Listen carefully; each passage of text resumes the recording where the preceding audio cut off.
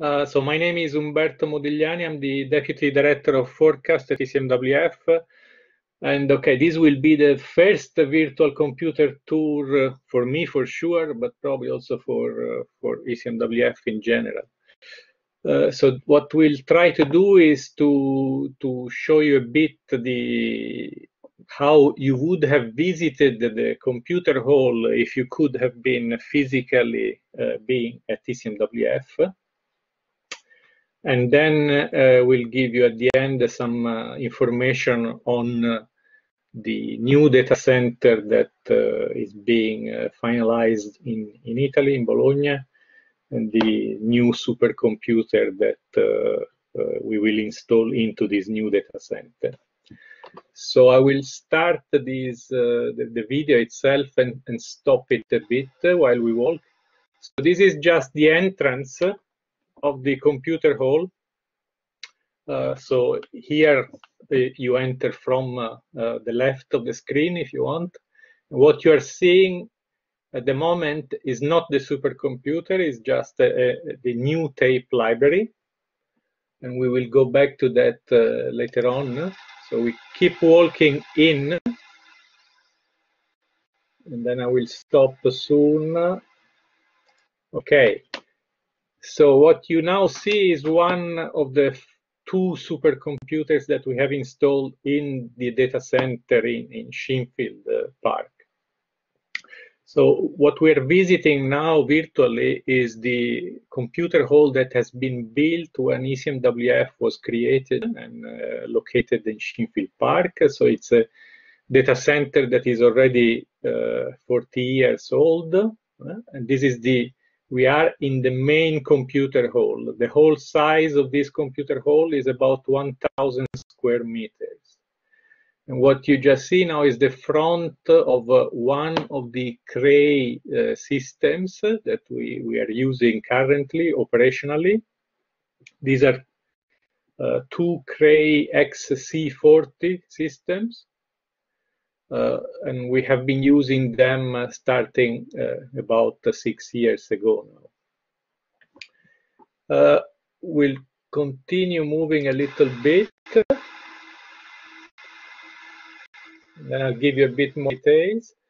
Okay, so what you now see at the end, well, towards the left here of the screen, at the end of this first row of servers is a bit of the storage.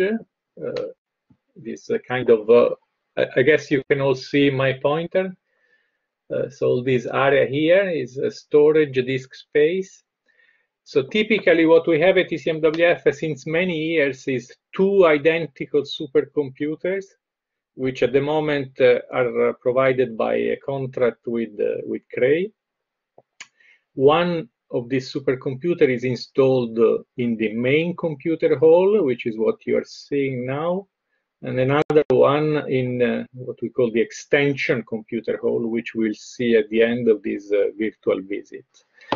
These two supercomputers are made of, if you want, two main parts: the compute cluster, which is what you saw at the very beginning, and all this area, and a bit extended at the back, and more the data kind of a storage cluster, where you have all the file system sides. So let's continue to move around the system. So you can see now that there are two main rows that are full and one third row that's only partially complete. So the whole system is made by, as you can see, many cabinets. This pair of cabinets is called an electrical group. It's the main building block of this Cray system. In total, in each one of these compute clusters, and we have, as I say, two main supercomputers, there are about 3,500 nodes, servers. These are like relatively standard, if you want, servers, in the sense that they have two processors, which are Intel processors. These are multi-core system as usual. In our case, these are Broadwell cores. We have 36 physical cores per processor. And in each one of these two cabinets, you have about 200 of these servers. So it's about, I think it's 96 for each one of these sides. So 96 times 2 typically. Let's see if we can see. Okay, so here you can see slightly better the back of this system. Of course, if we would be there, it would be slightly easier to see. But you can get the feeling of the kind of connections that are going in between the various servers. So the main characteristic, if you want, of a supercomputer like this one that ECMWF is using is that it's not just a bunch of many servers connected using a standard type of say gigabit type of network, but is using a specialized, which in this particular case is even a proprietary type of interconnect that is connecting all the servers together. And what you hopefully you can see a little bit, this cabling part. So this is the first kind of level of the connection between the servers in these two cabinets, this electrical group. So these are more, if you want, tightly connected. They are closer to each other physically and also electronically, if you want. And then you can only see maybe slightly at the top. You see this part here, and through this you will have these cables that you can hardly see. These are green cables. These are optical cables that go and connect each pair to each other in the system and create the full mesh, if you want. This is an hypercube type of network. In total, in each system, we have something like 130,000 cores. And if you look, I mean, now this is a relatively old, if you want, a system. We should have replaced that by now. But if you look in the top 500, the list, this is about in the 60s or something, each one of these systems. Our main goal as ECMWF is not exactly to have the most powerful system per se, but to have the best system that we need for our own purpose, and also to have reliability. That is why we have two identical systems. So we don't want to have one system will just go down. The other thing maybe to mention is that for this kind of systems, we have a service contract with the provider. So we don't actually buy the system. We have a contract which typically lasts 4 years, can be extended normally for another 2 or so, and then we normally have another tender to procure the next system. So we continue to move. And here you can see a bit better the storage part. So I highlight this because the storage is also an important component, and I see that in your training, I think you're spending quite a bit of time on I/O, which is quite important these days for many reasons. So here we have about 10 petabytes of storage, disk storage. In this particular case, it's mostly disk storage based. Attached, well, it's not really attached to this particular system, because this storage here can also be accessed by the other compute cluster in the other extension of the computer hall. So both compute clusters can access both sorts of storage. And this is quite useful in a number of situations, in particular to get a higher utilization of the system for the research workload that is running on these systems. While for operational work, we have dedicated and replicated storage on each computer hall. So the other point maybe to mention, which I guess you're interested in, is that on this supercomputer, ECMWF runs both operational work and research work at the same time. So we don't have a dedicated system just for operational work. When we run operational work, most of one system is dedicated to this operational work, but as soon as this operational work is finished, then there is research work running on the system. So it's quite important for ECMWF to have a very efficient way of scheduling work on the supercomputer. Okay, we continue the visit. So this is still part of the supercomputer, it's more this, you can see. And now we are moving towards what we call the tape library. So here you start seeing some tapes. This is, say, old type of tapes. So we are now in the tape library. So we call it a tape library because mostly we have the equipment related to our data handling system installed in this room, and there is quite a lot of it. What you see in front now in the middle is some storage. Here is again some storage, and all these rows are mainly storage. While what you just saw, sorry. Maybe it can go slightly back. Well, we'll see it later. It was some server side.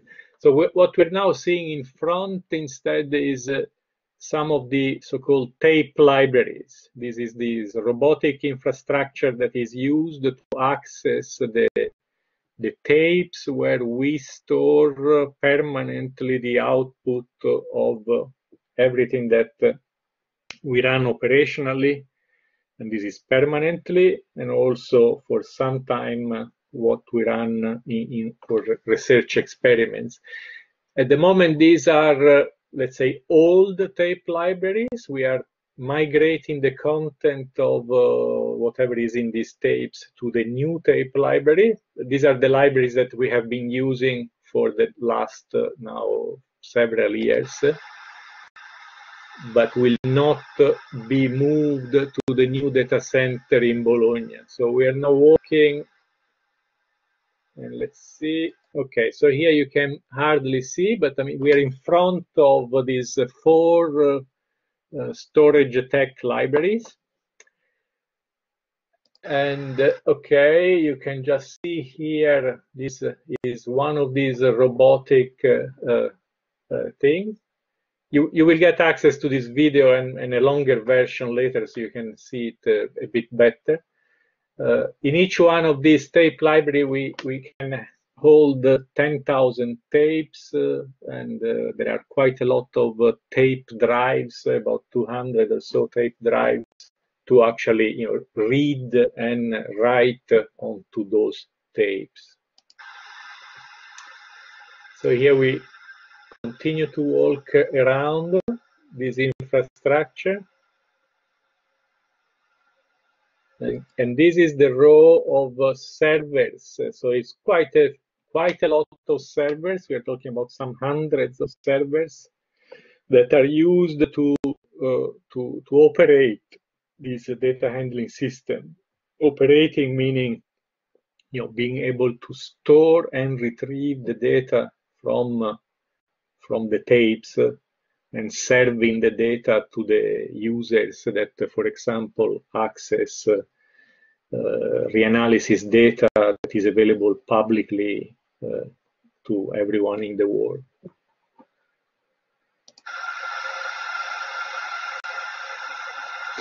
So this is all servers.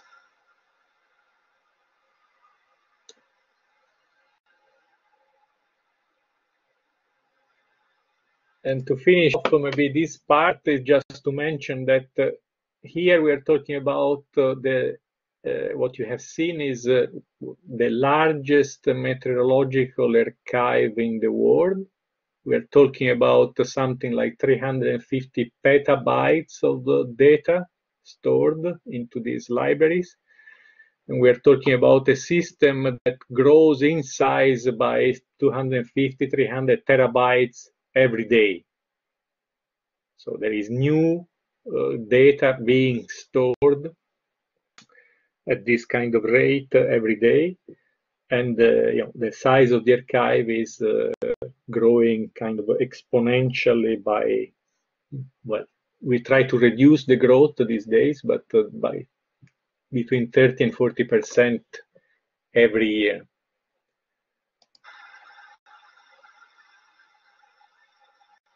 So we are getting now out of the tape library. We are at the back of this main computer hall, and we are walking towards the extension. So these again are some other ancillary servers. I just stopped by, let's see, okay, here. So mainly to highlight this system that you can see here. This is the system that is used to operate what we call the climate data store. This is a kind of a cloud-based private cloud system that is used to serve now the data for the Copernicus climate change service and also for the Copernicus atmosphere monitoring service. So here we have both the climate data store and the atmospheric data store into this relatively small number of servers, but with a fairly large amount of storage, several petabytes of storage attached to this system.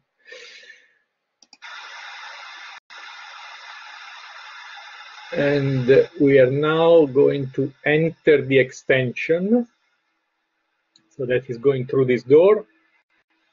And we are in the extension of the computer hall. This is something that was built some 15 or so years ago, when we signed the contract with IBM, which was the previous provider of supercomputers at ECMWF. And at that time, it became obvious that we needed the extra physical space to install the various systems, as we really started having this kind of duplication of the operational system. So this, what you see here, is the second cluster of these great systems. And I think what you hardly see here, but this bit here is actually the first part of the new Atos system that we will also use then in Bologna. So we are just going through this extension, and soon this quick visit will finish, and I move, okay, just to see the last bit. Up. Okay, a little more. Okay, so here you just have a frontal bit of the new tape library, which you saw also at the very beginning of the visit.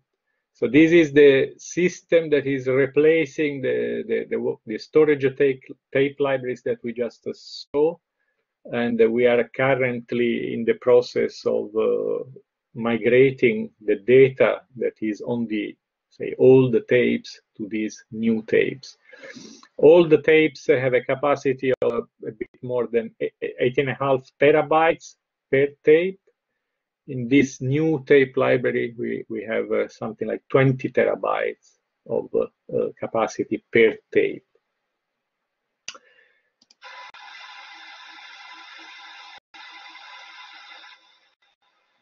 And here is finishing. So now what I will do is to cover instead a bit of the what is happening in Bologna. So ECMWF a few years ago agreed with its member states to the need to relocate the data center to Italy. There was a particular tender and Italy won, and in particular this will be in Bologna. And the process started in terms of building the system and refurbishing the system, the data center. So this new data center is in Bologna, is in the north part of Bologna, northeast part of Bologna, is part of what is called the Technopolo in Bologna. And it is an old tobacco factory. So this is how it did look when we started the work, let's say. So you see that there was quite a bit of let's say, work that needed to be done. The old factory was not used for a few decades. So this is how the data center will look like.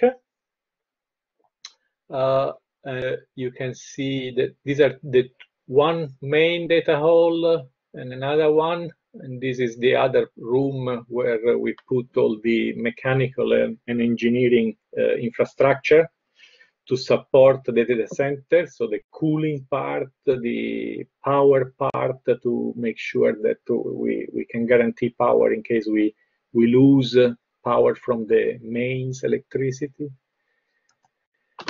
And here is how it will look like when everything is finished.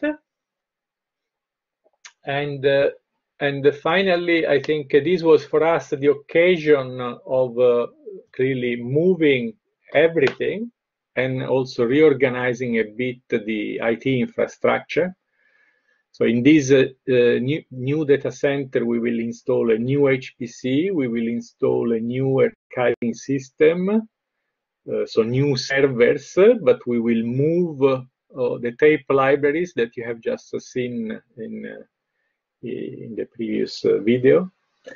And in general, we will reorganize all the IT infrastructure. The other important part is that in Bologna, at least some of you are probably aware, that is the main, say, HPC type of center in Italy. You have Cineca, and also there will be proximity to what is called the Euro HPC pre-exascale system that will be operated by Cineca together with the other supercomputing center.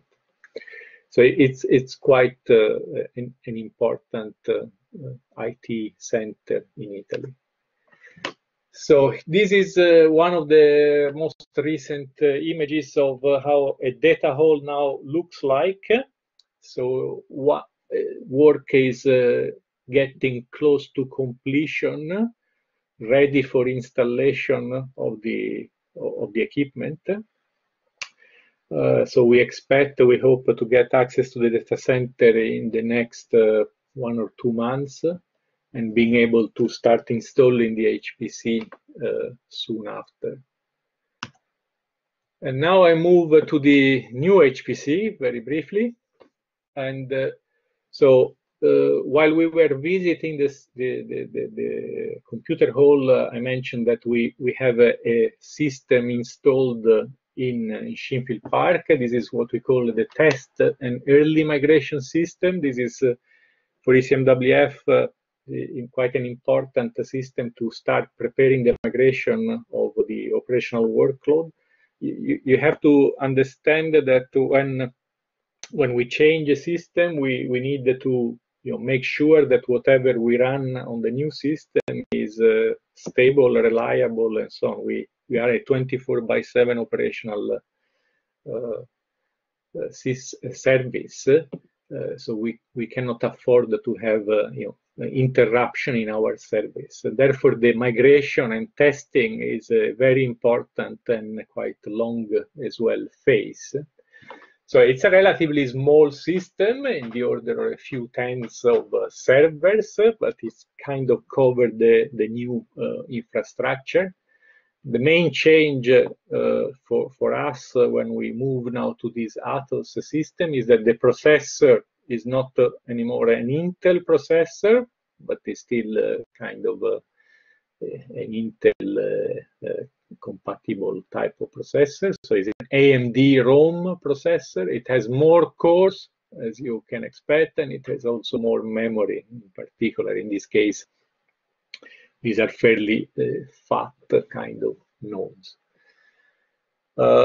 So you have some details there. So, but what I think is more important maybe for you is to get an idea of the full new system.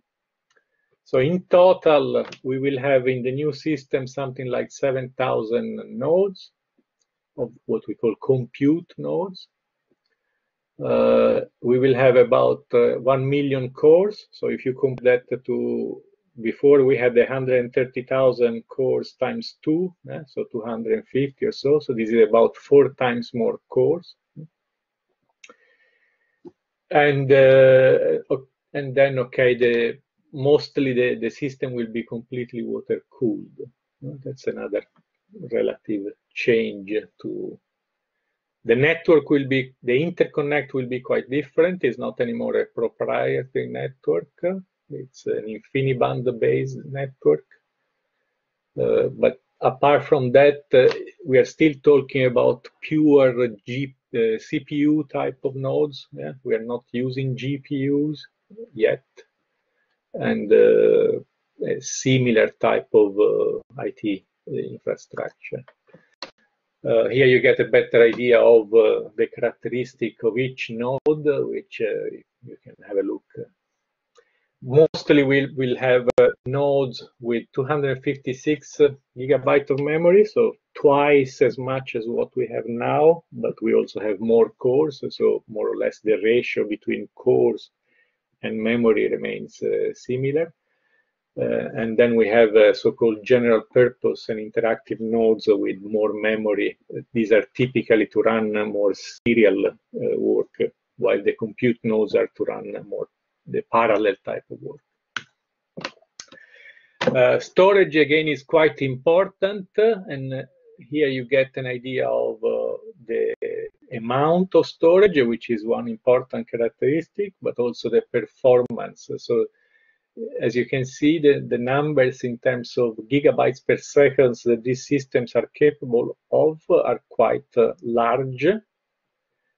This is, of course, only, this is the total kind of performance that you can get. It's not, like a single stream type of performance, and you can only get if you run this in some kind of parallel mode and you use the whole storage system.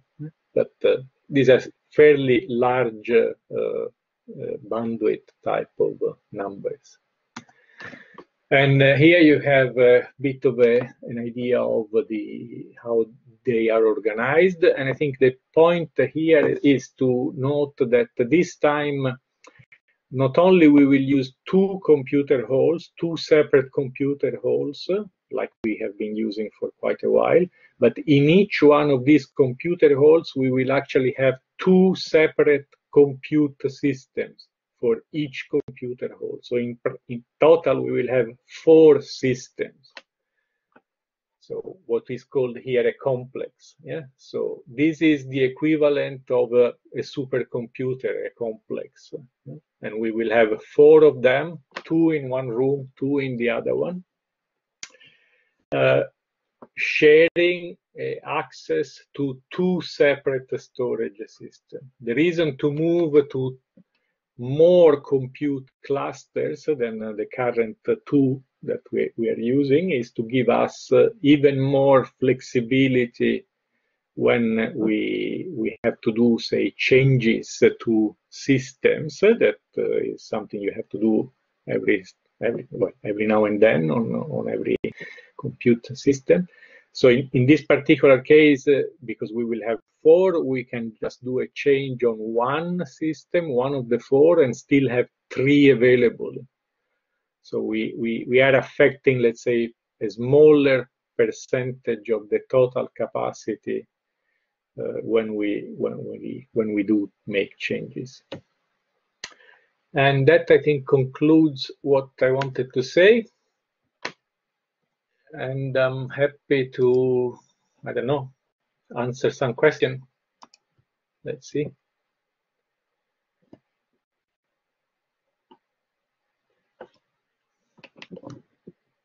If there are, okay, any question? With, oh, okay, all the computer story will now be based. Okay, so the IT infrastructure, so the data center will be in Bologna. So all the computing and storage infrastructure will be based in Bologna.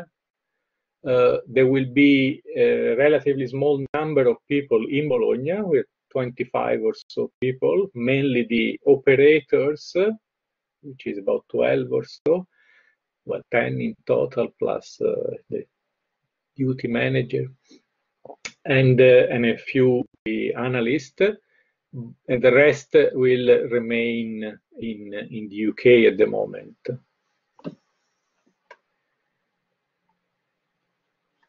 Okay, cooling. So at the moment we are using the Cray system are partly liquid cooled and partly air cooled. So the processors are air cooled. What use? Well, if we would go back to the video, let's go slightly back to the video. Play again.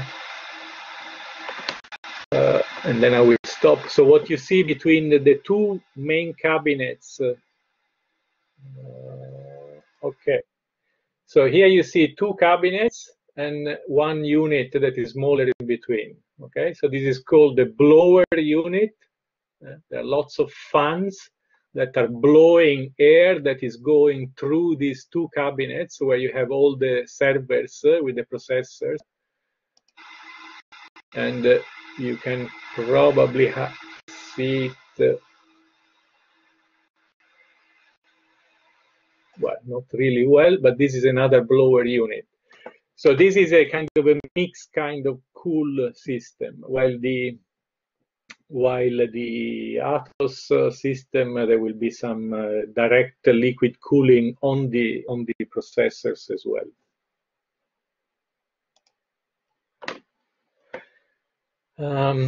How will migrate the data from Reading to Bologna?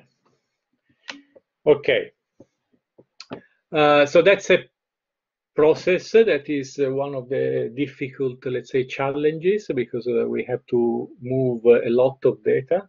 So part of the, so when we talk about the tape migration, we are migrating from old tape technology to new tape technology, and we are aiming to finish that before the move to Bologna. Then the tape themselves, with the tape library, they will be physically transported to Bologna. So that's one aspect of moving data. But then there is also an issue of moving, let's say, workload from the data center here in Reading to the one in Bologna, while we are running both. And there will be some transfer of data over the network and synchronization, if you want, of the data over the network. And that will take also quite a bit of time. So for that purpose, we already have available, but we don't have the data center yet ready in Bologna, quite a quick connection via the giant sort of European network infrastructure with a capacity of up to 100 gigabit per second. Okay, so GPUs. So yes, we are envisaging that is in the future we will use GPUs or other type of accelerator sort of things. The main issue is that at the moment our model, the IFS model, is not yet ready to fully benefit from well, efficiently use these GPUs. This is the plan for the next procurement. So when we will go to procurement in about 4 years, probably, then the expectation is that we will also be ready to use GPUs.